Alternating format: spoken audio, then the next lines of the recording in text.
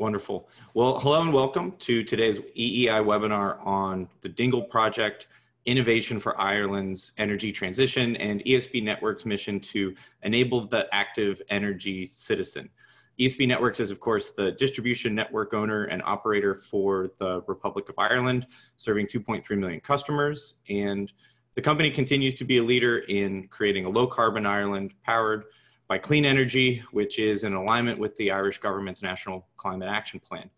I'm Daniel Knoll, Director for International Programs at the Edison Electric Institute, and I'm delighted to introduce today our speakers, Paul Mulvaney, ESB Executive Director for Customer Delivery, and Fergal Egan, who is the Project Manager for the Dingle project, which is itself a multi-year innovation project to develop new customer offerings and which is, of course, located on Ireland's Dingle Peninsula. So during today's webinar, please use the chat feature to submit questions, and we will make the slides and a recording available to all the participants after the webinar concludes. And with that, I'll introduce Paul to get things started. Paul. Thank you, Daniel, and good afternoon or good morning, everybody. So look, ESB has been involved with the Edison Electric Institute for a number of decades now, and we're delighted to be part of the international community and sharing learning and best practice. The last number of these webinars that I was on was around COVID-19, and I suppose a huge challenge facing us at the moment, but the next biggest challenge is really around climate change, and that's what this is all about, and it's about part of our brighter future strategy in ESB, where we want to lead the transition to a low carbon future. And we know that business as usual won't be good enough for that.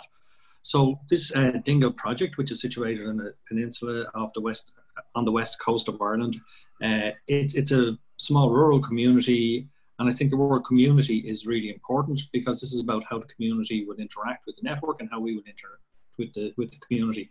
So we see a big shift to e-heat and e-transport over the next 20 years. And this flagship innovation project would allow us to study distributed energy resources and smart energy devices in a local community. And we're looking at putting devices on each side of the customer meter, so on the customer side and on the network side.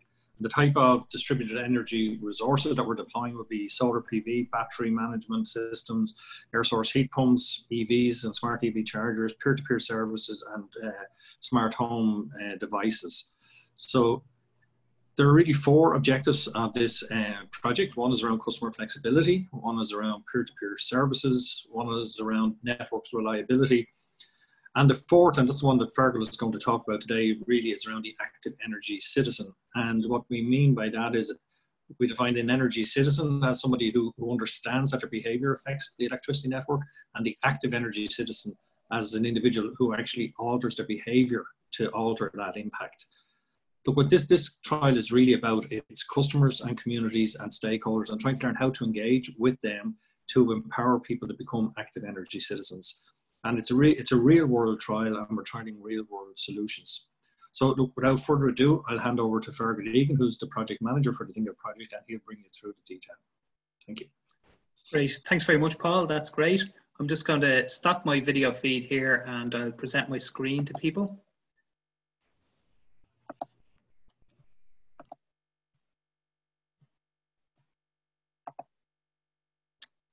So hopefully everybody can hear me there, and good morning, good afternoon and good evening to everybody who's joined today's webinar. My name is Fergal Egan, and over the next 30 minutes or so, I'll tell you a little about ESB Network's Dingle project, and we'll focus on what we are doing within that project to empower the active energy citizen.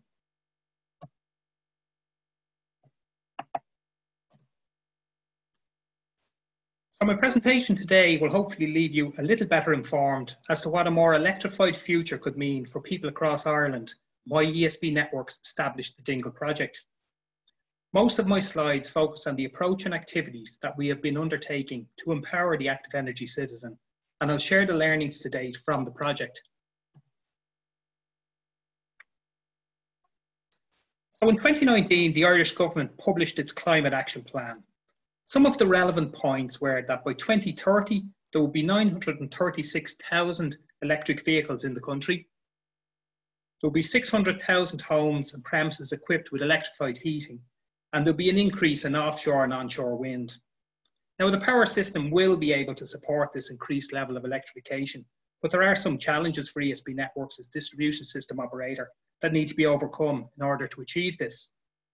Now, even in advance of the publication of the Climate Action Plan, ESB Networks have been preparing for increased electrification of heating and transport and had designed its Dingle project as a way to explore the impacts of these technologies so as to inform the design of the electricity network to support a low-carbon society. Now, just over a few weeks ago, a new coalition government was established in Ireland.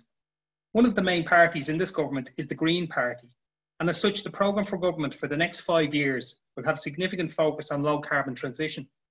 This means that there will be increased interest in the learnings from the Dingle project, both within our own company and among external stakeholders.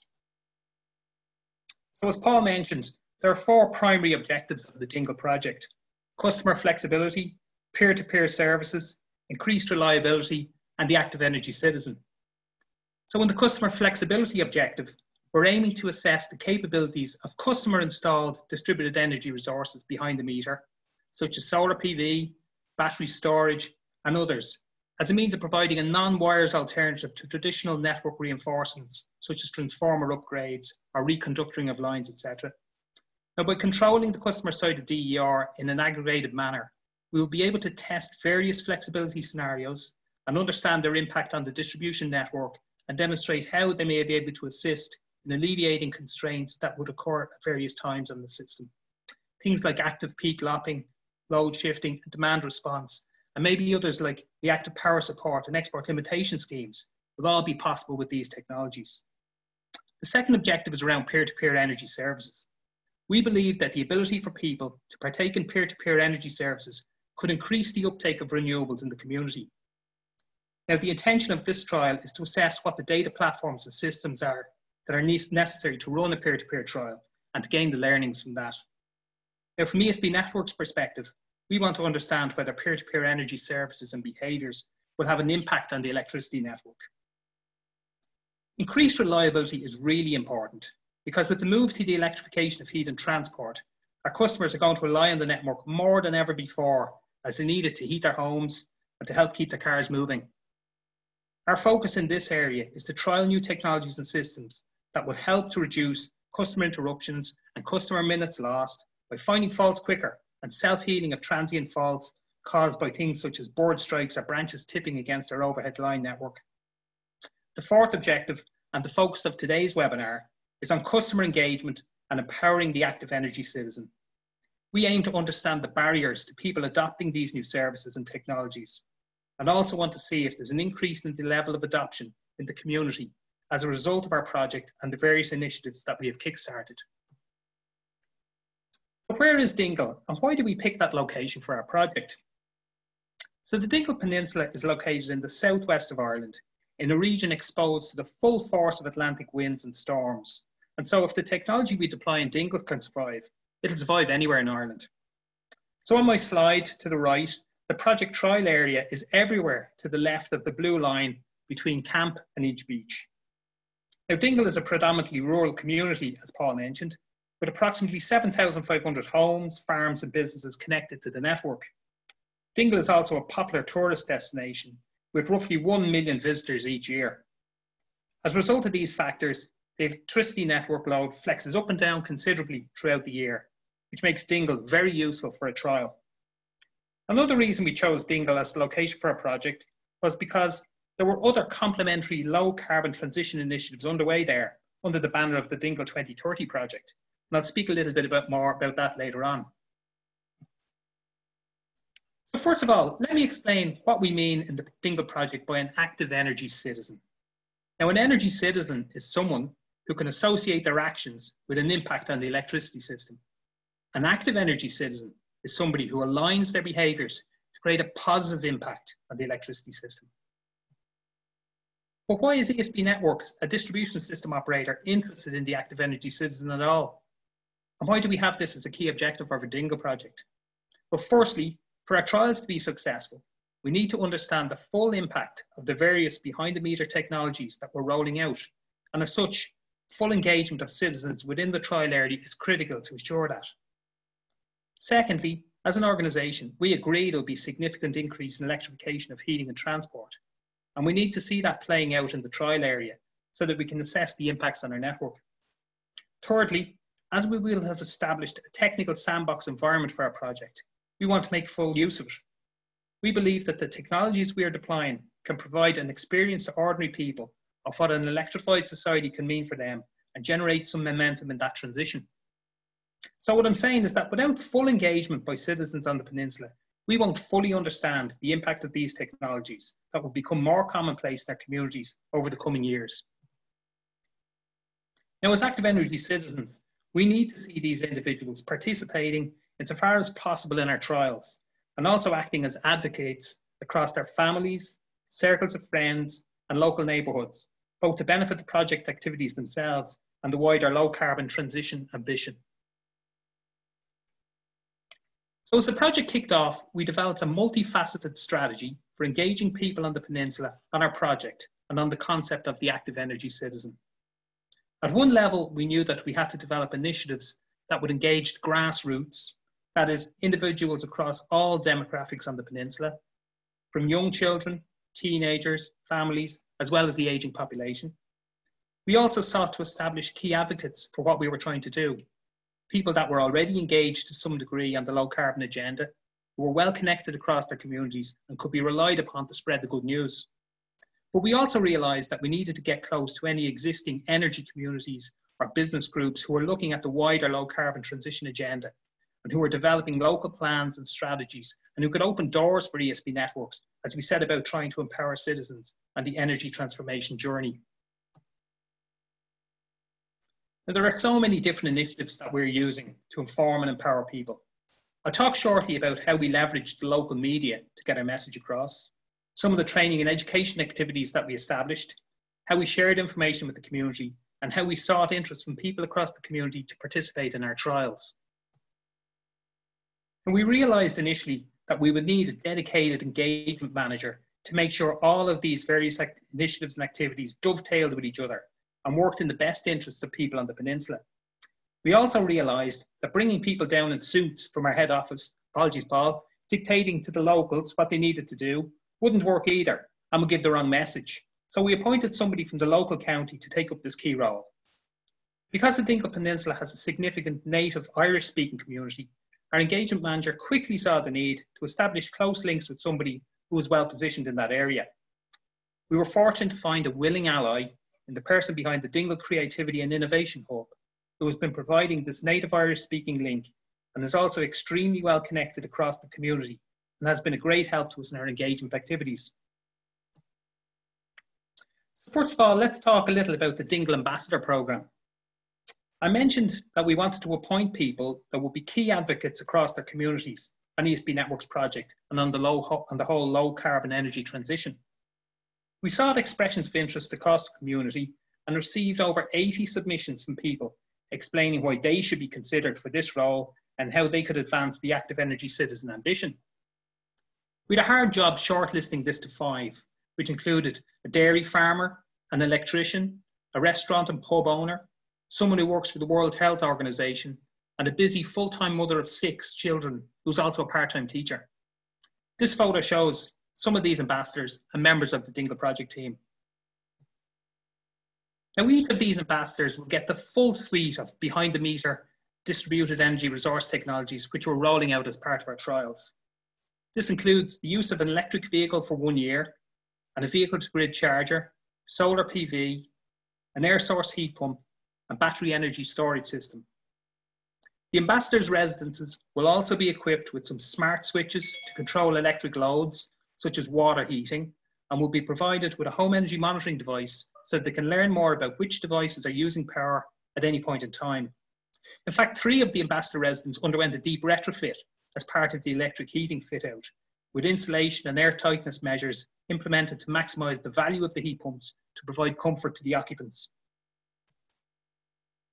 In addition, we'll install a gateway device in each premises, which will be connected to each DER device and which will be used to control and monitor these during the EV, the peer-to-peer, and the flexibility trials. Each participant will also be provided a mobile app that will enable them to monitor what is happening within their premises. Now, we've tried to design and run initiatives that would appeal to all demographics across the community. For example, we sponsored many community events such as the Dingle Food Festival, the Dingle Film Festival, local Gaelic football tournaments, and this provided an opportunity for us to share a message about a low carbon network with different individuals and demographic groups. We even ran a successful event for young school children where we introduced them to the simple science behind electricity circuits. Dingle also has a very successful arts community. At the moment, we are sponsoring a piece of art for the community that will depict the active energy citizen. Submissions have just been received for this, and the successful applicant will receive funding for this work. Another event that we sponsored was an LED bulb swap, where we swapped 700 traditional light bulbs for LED bulbs. So we've found that if you really want to interact with people, then you need to get out there among them. And sponsoring local community events has been a useful vehicle for us in getting our message out there. I mentioned previously that we saw the value early on in establishing links with the various committees who are developing plans and local strategies for the wider community across the peninsula. One such group is the Dingle 2030 Committee. Dingle 2030 is an ambitious multi-partner initiative which is focused on the broader societal change to enable a low-carbon society. In addition to energy, the Dingle 2030 initiative is exploring ways to reduce carbon in tourism, transport, the marine and agriculture.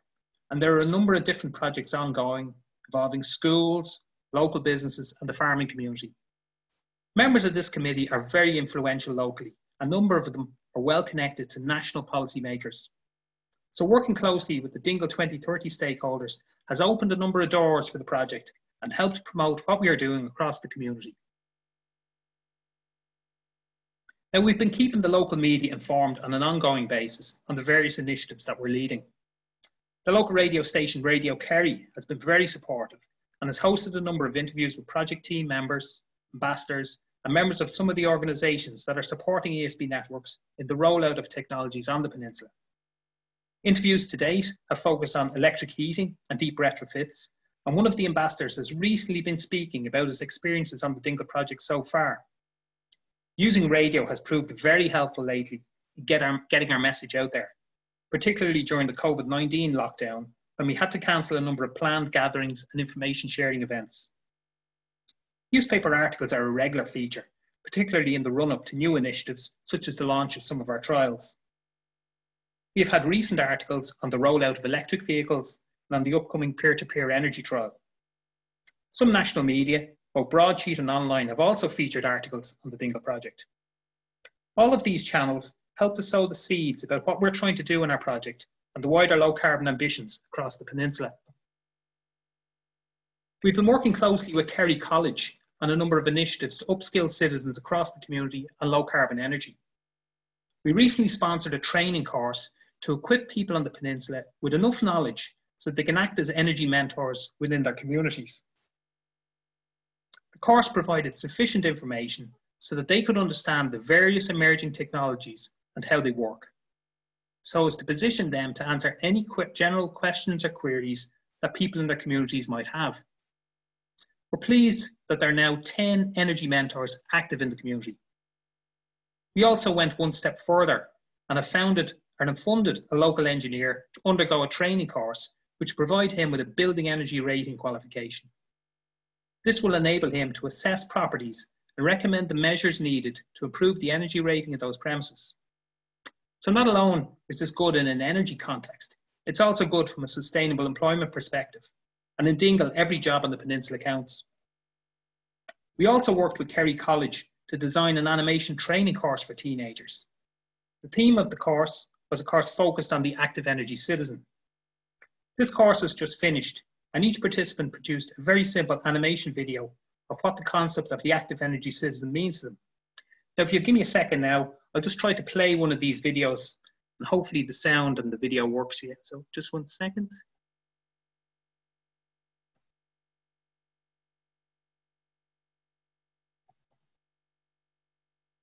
Hopefully this works.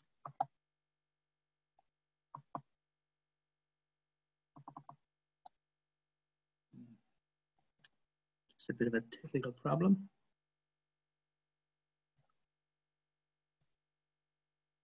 Let's Just give it a second, I'll try and get this going. Okay.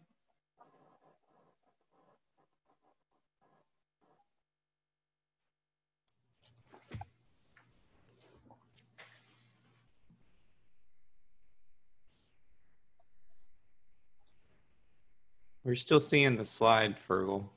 Oh, are you? Yeah, it hasn't flipped over. Maybe Okay. if you stop sharing and then Stop reshare sharing the video. Okay. Stop that again now, 1 sec. So apologies for this technical glitch. Okay. Get it going now. I'm building up the anticipation. Mm-hmm. Okay. This looks good. The largest energy demand on the Dingle Peninsula is transport, mostly private cars.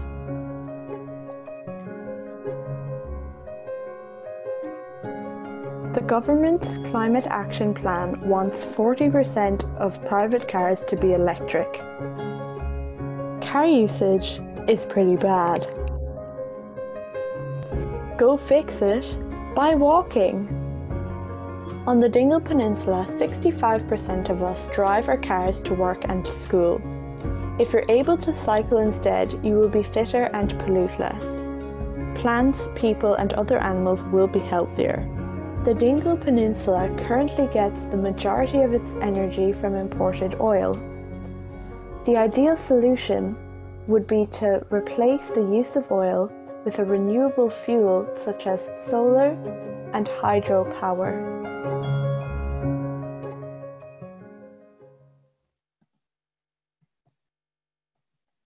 Okay, so I suppose you can see that there are many different approaches that we're using to target our message across the community. Can you see my slides again? Yes, we can. They look good. Great. And I suppose another effective means to empower the active energy citizen is through information sharing itself. Now, the means to impart information requires careful consideration, and particularly so as citizens begin to upskill in their own knowledge and believe in their own capabilities. Because the last thing we want to do is sound too preachy in how we share information and data. Our approach has primarily been to keep information sessions at a local level, and where possible, to have members of the community, whether ambassadors or participants on our trials, doing the talking, such as the gentleman in the photo to the bottom right there, talking about his solar PV experience from within his own garden. Now, we believe that this is a more trustworthy message for people to hear, rather than a company representative bamboozling you with facts, figures, and the return on investment numbers. However, at times it's good to share the data that we've collected from the technologies which we've installed. For example, we've installed solar PV on a number of properties across the peninsula and have started providing simple, easy to understand information so the householders can understand what the solar PV is generating, how much they're self-consuming, and how much has been spilled onto the local network. And we know that this information is of great interest, as we're getting lots of really interesting questions back from these individuals on how they can maximize the benefits of our solar PV for themselves. We're directing some of these questions to the Dingle ambassadors as we try to make them the go-to people on the peninsula, because after the end of 2021, we won't be there any longer. Not surprisingly, we have found that running competitions is a very successful way of getting people engaged in what we're doing. I mentioned earlier that we sought expressions of interest from citizens for the role of Dingle ambassadors. We had over 80 applicants and had a hard job selecting just 5. We ran a similar initiative to select participants to receive solar PV for their roofs. Again, there was great interest in this, and the recent information reports have reignited engagement with these individuals. Now, a number of months ago, we sought expressions of interest to see who would participate in an electric vehicle trial on the peninsula. This trial will analyse the impact of EV charging on the LV network and the potential for smart EV chargers to minimise this impact. Over 400 people expressed interest in getting an EV, and even when we asked people to answer a very detailed questionnaire about their driving habits and their profile, we still received over 180 applications across all demographics on the peninsula. Now, it's been a really tough job to select the lucky 10 recipients of the Hyundai Kona full electric EV, but we are confident that we've made the right choices, both in terms of the home locations on the network where these vehicles will be charged, and also the roles that these individuals hold within their community and their potential to be effective advocates of electric motoring. We've also added 2 Kona EVs, which we plan to make available on a short-term or monthly reservation basis. So this will enable a further 24 people to experience electric motoring over the duration of the EV trial. Incidentally, each of the 5 Dingle ambassadors will be receiving a Nissan Leaf for 12 months, as the Leaf has particular V2G capability that we want to test. Now, ESB Networks is very clear that the challenge of enabling a low-carbon Ireland powered by clean electricity cannot be delivered without extensive engagement and collaboration with a broad range of stakeholders, most important being our citizens. The key to the Dingle project's success is buy-in and participation from the local community. So in summary, to date we have undertaken a number of engagement activities, including appointing a dedicated community engagement manager to be the point of contact for all questions and feedback and coordinating all engagement activities, partnering with the Dingle Creativity and Innovation Hub, establishing the Dingle Ambassador Programme, supporting local community events such as the Dingle Food Festival, Film Festival and the LED Bulb Exchange events, working closely with local community energy sustainability committees such as the Dingle Peninsula 2030 Stakeholder Group, and working with Kerry College on developing local capabilities through the Energy Mentor course, requesting expressions of interest from citizens across the community to take part in our trials, and targeting key community groups and demographic sectors and involving them in the project as far as possible. But it's very easy for us as a project to say that all of these activities and initiatives have been a great success, but do we really know? Perhaps some approaches are more successful than others, and some are more sustainable in terms of embedding enduring behaviours and the necessary capability across the Dingle community. So to help us assess their effectiveness, we are working with MARI, the Centre for Marine and Renewable Energy in Ireland, to provide ongoing evaluation of engagement activities and how they influence the transition of customers to become active energy citizens. Researchers in MARI are engaging on an ongoing basis with people across the Dingle community to assess what approaches and initiatives work best. But the MARI team is very experienced in this type of research and will produce a report at the end of the project will hopefully be of value to policymakers and industry both in Ireland and beyond. So what have we learned to date? And do we think the project is heading in the right direction? Now, from our key contacts right across the community, we're getting very positive feedback. The energy transition is genuinely interesting to people across most demographics. There's something interesting in it for most age groups. We are seeing diffusion of behaviours starting to happen. People are starting to invest in solar PV on the back of experiences and examples of neighbours in their communities.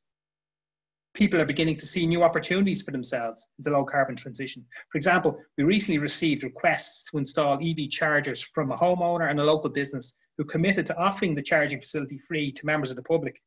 And mind you, we wonder whether people have really thought this idea through fully. We know that people are talking to their neighbours, trying to learn from their experiences. The interest level is definitely increasing. We also know, based on some of the queries that have come back to us on the recently published solar PV reports, that people want to know how they can become more active in managing and using the energy in their home. But perhaps the biggest success so far relates to one of our Dingle ambassadors. A dairy farmer, he has developed such a strong interest in energy management that he has secured funding to develop a sustainable energy community across the 120 strong dairy farmer community on the peninsula. We like to think that ESB Network's Dingle project helped sow the seed that has spurred on the establishment of that sustainable energy community. It's also good to know that the efforts of ESB Networks are appreciated across all stakeholder groups, citizens, ambassadors, energy committees and beyond. Throughout the approach that we have been following to encourage participation in our technical trials, the presence on the ground has helped establish trust across the peninsula. Our partnerships and collaboration with people who are influencers in the community has also helped to build this trust. People understand that the Dingle project is about learning what the impact of these emerging technologies and active energy citizen behaviours will mean for the electricity network. It's great that the community understands that we're not just down in Dingle to make money. We also sense that there's a growing anticipation about what the upcoming technical trials, the EV trial, the peer-to-peer energy trial, and the flexibility trials will mean for the active energy citizen. And we are also looking forward to kicking these trials off in the coming months. So if you were to roll the clock forward to the end of 2021, how would we know that we had been successful in our Active Energy Citizen project objective? Well, from a distribution system operator perspective, if we can engage people on the community to the degree that we can understand what influences the behaviours and the impact of these behaviours on the local network, this would be very valuable to us. But wouldn't it be great also if we could slip away unnoticed at the end of the project, leaving an empowered local community to continue and complete its low carbon energy transition journey without having to rely on ESB networks or any other major corporate body? In that way, we would know we had been successful in building the required self-sustaining interest and active energy citizen capability right across the community. So just to finish off, and before you start asking some questions, the Dingle community has been severely impacted by COVID-19. A community that was heavily reliant on tourism saw much of its economic lifeblood stopped instantly in the middle of March this year. Now, while lockdown restrictions are now lifting, it is still unclear as to when the tourism sector, particularly with respect to international tourists, will recover. So when you're planning your vacation for 2021 and beyond, think back to today's webinar and consider putting Ireland, and in particular the Dingle Peninsula, on your holiday bucket list. Now, thanks very much for listening to me today. Now, if anybody has any questions, I'll try to answer them. Virgo, that was great. Thanks for the wonderful presentation. I think I heard that you'll be giving away a Hyundai Kona EV to somebody who gives the best question during this webinar. Was that right? I think you heard incorrectly. Well, you know, one of the things that I was thinking about as you were talking about all of the different community engagement activities is how the community and supporters for residential solar in the United States, but elsewhere, really took a similar approach and understood the value of peer-to-peer engagement and local community networks in giving people sort of demystifying a new technology and helping them understand maybe reasons why it would be something that they would be interested in adopting. And this struck me as a similar approach of being a very locally anchored approach to trying to enlist a community to be not just a partner, but really to take ownership of their own energy future. And you know, I think that it's quite clear in a lot of research that those peer effects and community-based approaches can be quite important. You know, at the same time, though, I think all of us that work in the electricity industry know that when you try and bring up things like ancillary services or reactive power at a cocktail party, you become lonely pretty quickly. And so, you know, there's, it also can be something that some people are reluctant to engage in. It can be challenging to get people to want to think about where their electricity comes from. And so I imagine that some of those tensions have been things that you've been looking at and figuring out how to design some of your engagement actions as part of this project. But could you maybe walk us through starting with a baseline of where you found people were at the beginning?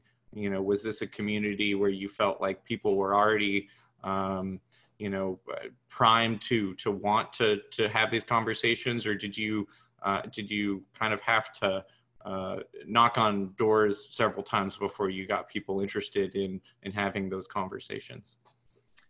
And I suppose one of the reasons we chose Dingle, Daniel, was because there was already an active community there that was focusing on the low carbon transition. So we had the Dingle 2030 initiative and lots of different projects happening in that space. But we were conscious also that, you know, sometimes people, they're a little bit reluctant to invest in some technologies because they're not sure exactly how they'll work, or maybe they don't understand the full financial benefits or the lifestyle improvements that some of them might give. So we saw the necessity for us to actually invest some of our own money and actually bring the community on a little bit. So by installing solar PV on a number of roofs and encouraging people that receive that technology to start trying to share their experience with their neighbors and their families and others, and just gradually building that momentum up. Because we could come down, if we were selling solar PV, now we don't, But if we were, we would be down and we'd be talking about the financial value of this and the projections that you'll recover the costs in 3 or 5 years. And people sometimes don't want to hear about that. It's often not the financial thing to that degree that makes people make a decision about whether to invest in technologies. Sometimes it's about, well, what can it do for the community? What can it do in terms of the local climate or kind of climate change internationally and things like that? People want to look at some of the bigger, more altruistic aspects of things rather than just the financial values. So we had to try and engage people so that they would understand, but also to try and start seeing momentum in terms of the rollout of these technologies, so that that whole peer-to-peer experience and learnings could start evolving in the community. Yeah, I think I liked the way you phrased it, where, you know, having community ambassadors out there talking about their lived experience is more effective than a company representative bamboozling people with facts, figures, and return on investment. But if I could ask you to maybe talk about some facts and figures and return on investment for a moment. You know, at the end of the day, a lot of these new technologies, which, you know, can work in concert to provide new services to customers, can also provide flexibility value and other services to the grid.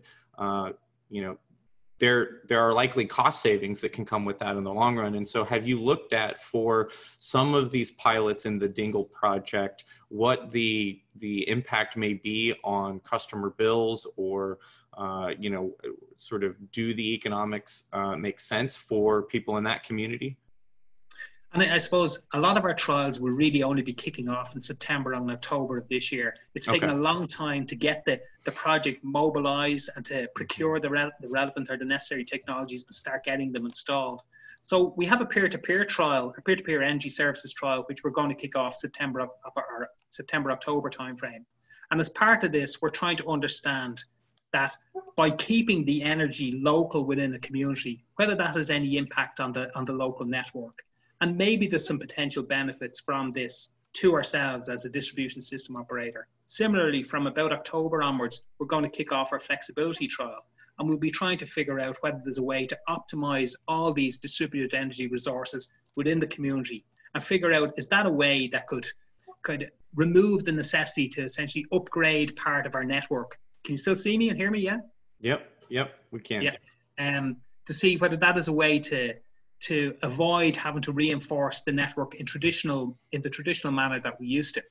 So there will be a lot of learnings out of both of those trials for us over the next 12 months or so. And maybe as a distribution system operator, we might change and actually seek to procure some services in both of those areas. Particularly in the peer-to-peer space, ESB networks won't have any long-term role in that area. What we really want to do as part of this trial is understand the systems and the platforms that are necessary to make that happen. But from the flexibility side of things, we'll have a number of different projects across ESB networks, and the Dingle project is just one, which is looking at flexibility and trying to figure out, is it an alternative to just the traditional approach to reinforcement of our networks? And maybe there's some value in it, both for the networks business and down the line for customers out of that. Thanks. Yeah, I think you answered another question that came in about the sort of peer-to-peer trials and what may be necessary to work with different solution providers in that project. Paul, I don't know if you turned your video on because you had a comment you wanted to add to that.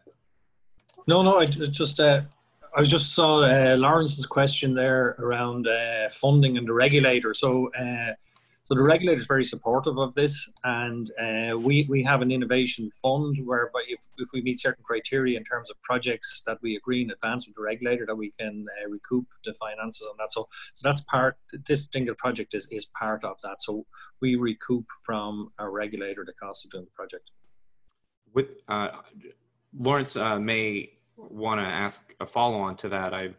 And so he may chime in here in a second, but is that true also for if you were to scale this up and you were to be looking at sort of system-wide investments in technologies that can provide some flexibility value, can help to defer some other infrastructure investments? Are those also recoverable in your current regulatory structure?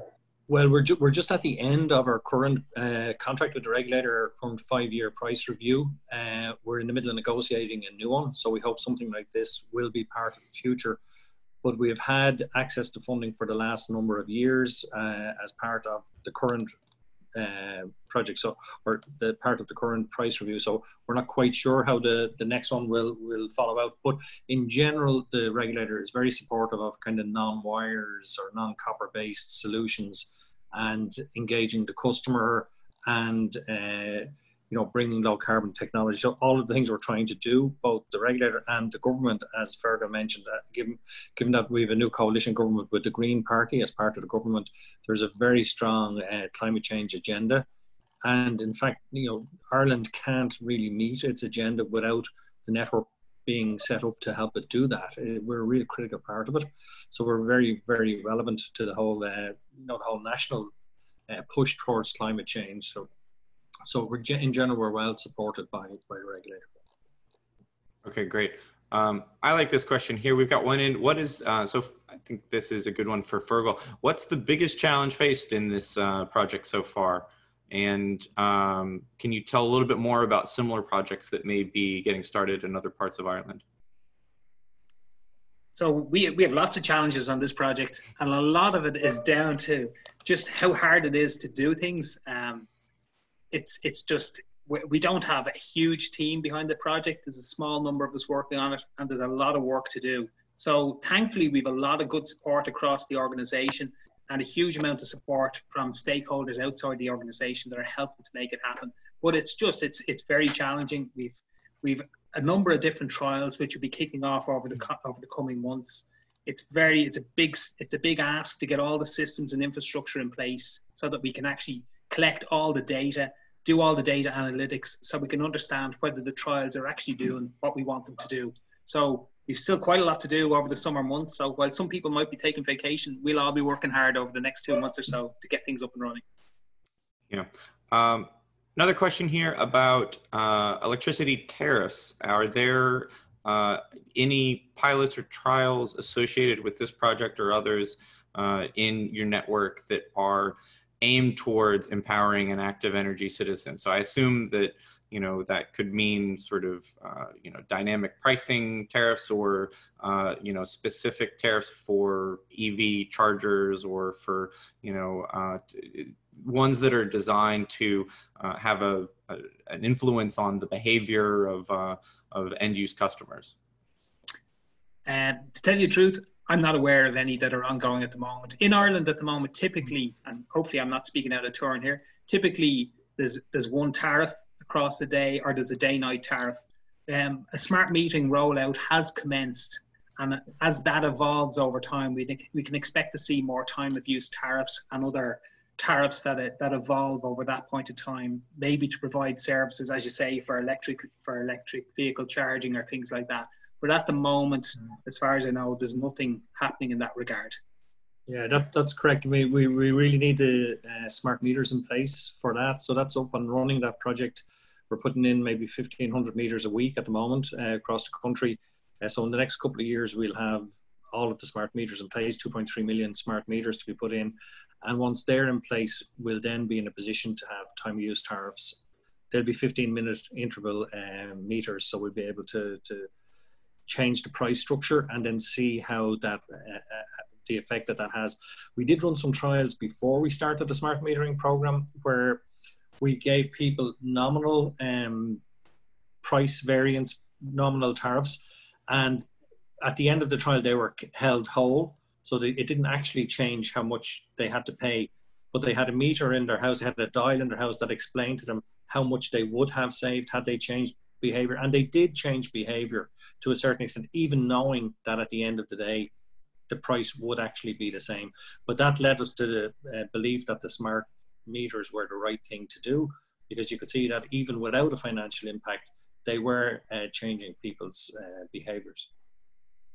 I have a question here about the mention on one of your early slides about aggregators. And I think this probably was in reference to how in a future envisioned grid where ESB is playing a sort of a system operator role, how you might structure the aggregation of different distributed resources that would be managed and controlled and providing different services and in communication with the system operator. Can you talk a little bit about that? And I suppose in terms of the Dingle project, we will be putting software in place that will essentially create a quasi aggregator for the purposes of the trial. But we're dealing with residential customers on the low voltage network here, so the energy volume that will be involved will still be quite small. And I suppose the sense we get from talking to some of the aggregator organizations is that they're looking at the moment for higher load customers to aggregate, because that's obviously where they see the value for themselves, and to limit the amount of technologies that they would have to deploy in premises and things like that to actually manage that load. So I don't know whether I've really answered your question, but there probably won't be a huge aggregator aspect of what we're doing. We're trying to simulate some of that behavior through our software, but again, it'll be quite low level, but it will provide some learnings to us. Yeah. Okay. Here's a question about whether in developing these programs and as you're going through them, do you have partnerships with other utilities, or have you had interest from other utilities to come and look at what you're doing? I think that there are only a few examples that I'm aware of in Europe where an approach around active network management and developing sort of an integrated system that has these pieces where it's matured to a point where they're now procuring, flexibility resources and stuff. There's only a couple examples I can think of that have moved to that point. So I think you're still quite out in front of other utilities. But have you seen interest from others, or are there others that you're working with to share some of the learnings? Yeah, and I suppose people from across ESB networks regularly talk to the DNOs in the UK, for example, and we've been involved with EPRI as well in the US, as well as your own people, to share what's going on at a network level. In terms of the Dingle project, we've spoken at a number of events, and we do have some partners primarily across Ireland that are working with us to help advance the project. I mentioned some of them earlier on, for example, Marai, who are doing a lot of research for us in this space. We certainly expect that over the course of the next 12 months, we'll have a good lot of people wanting to learn a lot more about what we're actually doing and to see the trials in operation. So we'll have to try and manage how we spread ourselves to be able to provide as much information out there as we can, because we certainly think there are learnings from the project, particularly in the active energy citizen space, that will be beneficial not just for Ireland, but also for people outside Ireland and other jurisdictions. Pause here. I see a raised hand from Lawrence Jones, so I'm going to see if he wants to jump into the conversation and ask a question, another question, or offer a comment. Lawrence, are you there, and do you want to chime in? Yeah, sure. Thanks, Daniel. So Paul and Fergal, I have a question. First of all, excellent presentation. I love the video with the sort of a car going in and out. Very interesting. So my question is around the valuation of services. I know this may be way ahead of the project, but what thoughts do you have on how these flexibility services should be valued? One of the challenges I know we have in the industry is we're pretty good at having fixed tariffs for a lot of things we offer in terms of energy. Maybe we have some issues around time of use and whatnot. But when we start looking at flexibility services, what thoughts do you have on how we should design pricing for them and the valuation of those different services? And I suppose that's one of the key learnings that we need to get from our flexibility trial, is to figure out how you put a price on it. We don't know. It's a simple answer at the moment, but it's one of the key things that we're going to work on. So we'll see whether there's a value in terms of whether we can use flexibility to avoid some local reinforcements, but then we have to try and figure out what that might mean in terms of avoided costs and things like that. So to tell you, that's one of the key learnings. It'd be great to have an answer now, but if we had an answer now, we wouldn't be doing the trial. So It's kind of a chicken and egg. Yeah, I suppose the other thing is, you know, our role as the DSO will be different to the supply company. So a lot of the tariffs will be actually set by the supply companies when it comes to it. And our role is really to facilitate that. So I suppose by having the smart meters in place will allow that, and then we'll share our learnings. We've had webinars already with all the supply companies, letting them know what we're doing here and looking for their involvement if they want to get involved. So we're really facilitating. A lot of those tariffs will be actually set by the supply companies and not directly by ourselves. But as far as there may be some savings for us in terms of avoiding investment that might ultimately help the use of system charges for customers.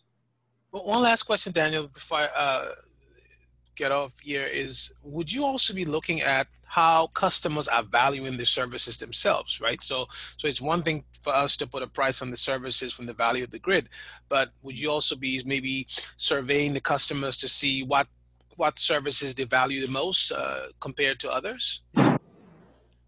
Yeah, and that's definitely part of the work that Mari will be doing with us, is to understand which of these services switch on the attention of customers, or which of them they're not really interested in.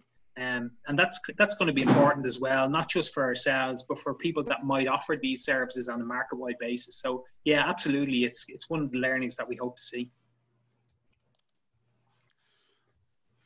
All right, I have a question here, which maybe Paul, this is one that you might want to take, but it's a tricky question. But what are ESB's main hopes for the new regulatory period that will allow ESB to accelerate adoption of these sorts of innovation projects and to turn them into business as usual? Yeah, so look, as our new contract is to be signed kind of later this year and comes into effect from 1st of January 2021. So we already have a good handle on the structure. I mean, there are some details around the weighted average cost of capital maybe and things like that, and how some of the incentives might work. We were looking, I suppose, to have more incentives as part of the package, really. It would increase kind of risk taking from our point of view, but it would allow us to earn more income. That's something that we were looking to put in there. Yeah. But in general, we have been talking with the regulator and the regulators consultants as we've gone through this, and really it's about things like non-wire solutions. It's around active energy customers, it's around low carbon, and it's supporting the whole climate action plan. So those things like smart networks, smart self-healing networks, all of those things are part of what we're planning to do. And it looks like our CapEx program that's likely to be approved will be considerably higher than our CapEx programs from any other years. Like, you're talking maybe 1.5 times the CapEx. So it'll be quite an extensive program. So we're confident that we'll have you know, the finances to make serious investments over the next 5 years. Oh, okay, thank you. I have 2 more questions in front of me, and we might have time for 1 or 2 other from the our attendees. So if there are any more, please send them to me. One thing that I wanted to ask about, your presentation today, I think, focused mostly on the customer engagement, community engagement aspect of the project. But it seemed to me that this has been very intentionally something that is focused much more broadly on network operations, grid planning, customer engagement, all together in a very holistic way to understand how you want to manage the grid, and to do that in a proactive way rather than to just have problems come at you in a piecemeal sense as you end up with more you know, customer-owned resources on the grid. And that seems like quite an intentional choice. And but I wanted to maybe just ask you to speak to that a little bit about, you know, what the motivations for structuring this sort of engagement in this way was, and you know, how that, I think, informs the overall vision that the company has about the future it sees. And I suppose, on the one hand, from a simple project management perspective, we had a certain budget that was defined and approved for the project, so we had to scope it to a certain extent and give a sense that we would be able to achieve the objectives of the project. at the end of the period, so at the end of 2021. So a lot of what we were doing, we had to define objectives and try to do things in that way. What we didn't want to do is just to leave the scope so open that we'll be dragged left and right and not be able to deliver on anything. So we had to frame it to have something concrete that we would get out of it at the end of the process. So unfortunately, there are limits to how we can vary the scope over time. We have changed things slightly to incorporate new requirements as we've been aware of things, as we've got on the ground and understood what's happening. But to a certain extent, we have to keep things relatively rigid just to ensure progress. Yeah. I think one just thing to say there, maybe Daniel, is that as part of our corporate strategy for the whole ESB group, we've kind of 5 pillars, and the very first one is customer centricity. So we're very conscious about being customer centric, and really that's kind of drove a lot of what this Dingle project is about. And you mentioned yourself about it being holistic. So you could trial, say, battery storage in a project in one part of the country and EVs in a different part and solar panels somewhere else, etc. We were really anxious to trial everything in the one sandpit, really, and the peninsula kind of makes that easy to manage. And it was really trialing the technology and the behaviors and doing all of it together in a customer-centric way. That's really the beauty of this project. That's really the focus of it. How will people adapt to the technology? How will they change their behaviors? How will they interact with each other? How will they interact with the network? That's really the focus of this project. And I suppose, as I said, the location provides just a really, really nice place for that to happen. It's a manageable size and there's a good community in the area. Yeah.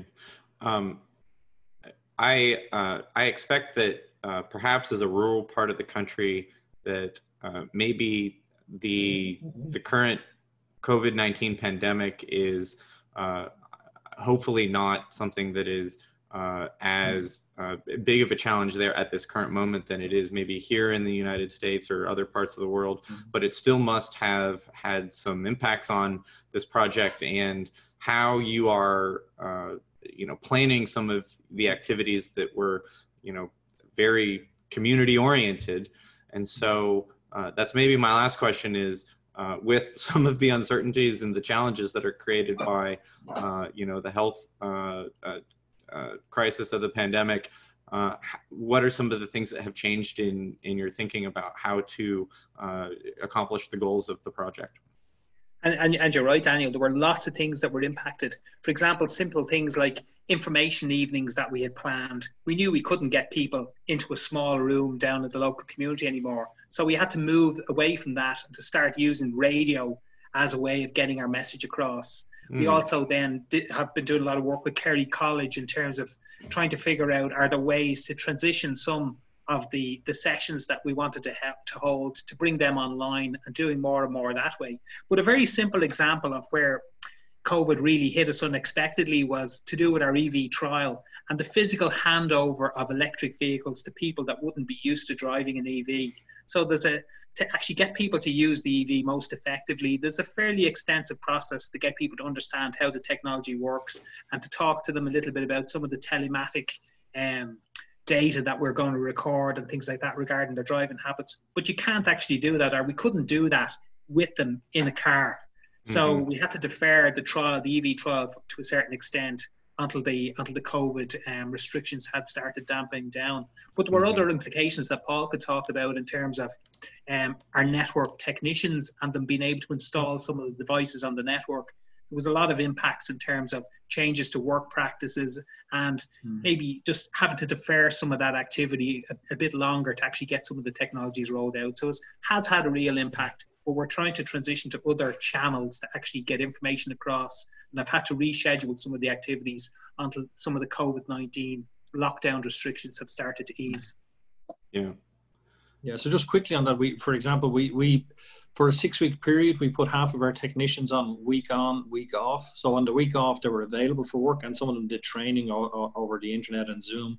But we only had half of our field staff out working because for a number of reasons, people were all cocooned at home and they couldn't really tolerate outages, working from home, schooling kids from home, etc.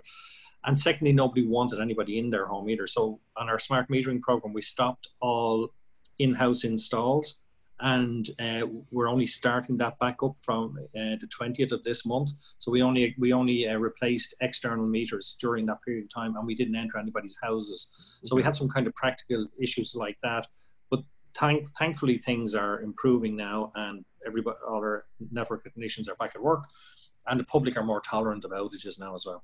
Yeah, yeah.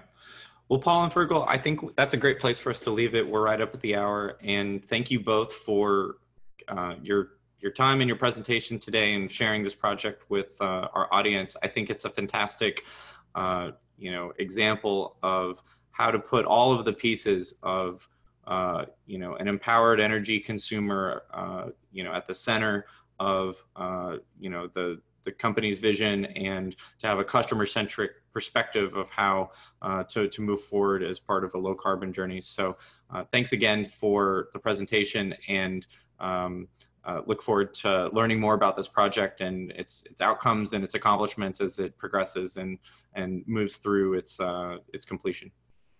Okay, thank you, Daniel. Thank you, everybody. Thank you.